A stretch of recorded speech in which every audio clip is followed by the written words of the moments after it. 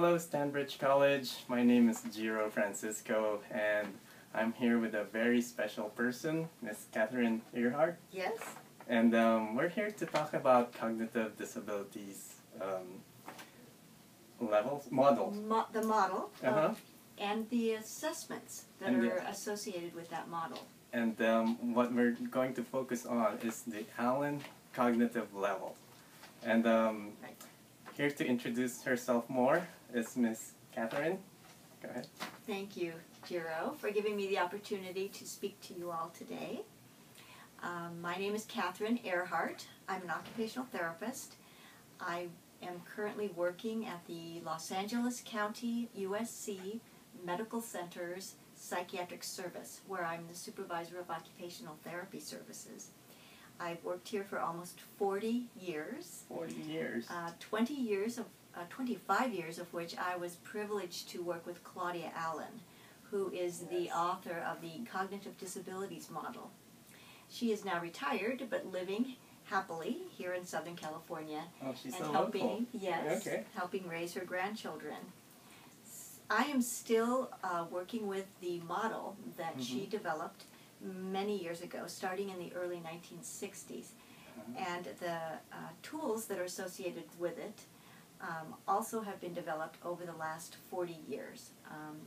We use them in our program here in acute care psychiatry, where we work with adults and adolescents.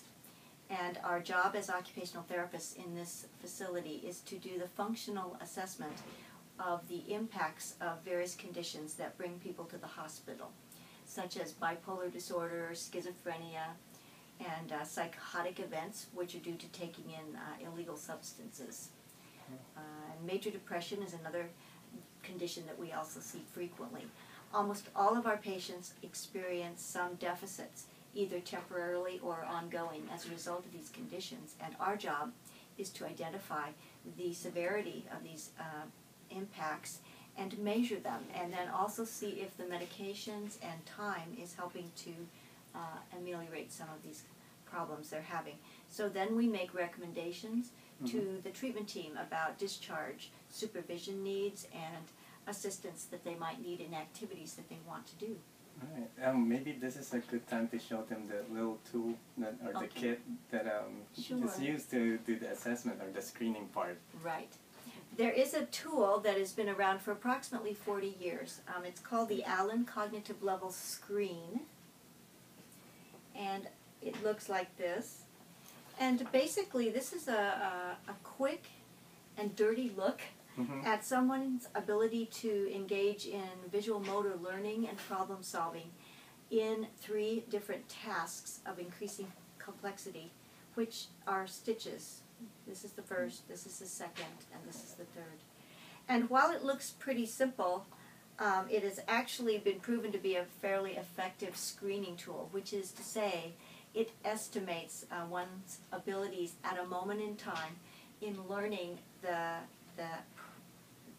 learning 3 tasks, and how this reflects a global cognitive capacity. The scores that you get out of doing this screen need to be interpreted in light of a theory called the Cognitive Disabilities Model, and so it's important to understand what this score means and what it tells you.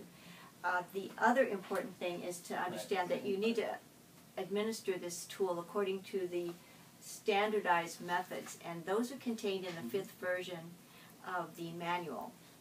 This is it, published in 2007, and Claudia Allen is one of the 5 authors on this manual. Very well. We have 1 occupational therapy assistant in our staff and 7 occupational therapists. I'd like to say that the occupational therapy assistant also administers this assessment screen, because she has learned how to administer it according to the standardized protocol, and she has established what we call service competency in administering this tool. So we send Dolores onto the units to administer this assessment tool, and she gets a score, which she reports back to the occupational therapist, who then uses this part of the functional data to incorporate it into a treatment. Actually, a few years back, they did a survey, and they found out that this tool is the most widely used assessment tool in mental health practice, and I think it continues to be. The most common practice area in which this tool was used was geriatric care. It's quite widely used in that area of practice. And then second was mental health, and third was actually developmental disabilities. Is that the reason why there's a large ACL screen version of it, like yes, twice as big as this one? You can imagine this kind of blown up, and it is intended to be used with people who have vision impairments or hand limitations. Which is common to geriatrics. Geriatrics, yes. Exactly.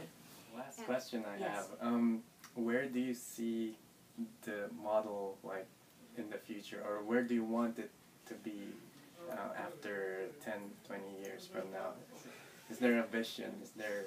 Well, this is a good question. I think if you were to go onto the Allen Cognitive Network, you'd find a vision statement there about, we would like to think that the Allen Cognitive Disabilities Model is available to people all over the world for use to help people and caregivers of people who have cognitive limitations.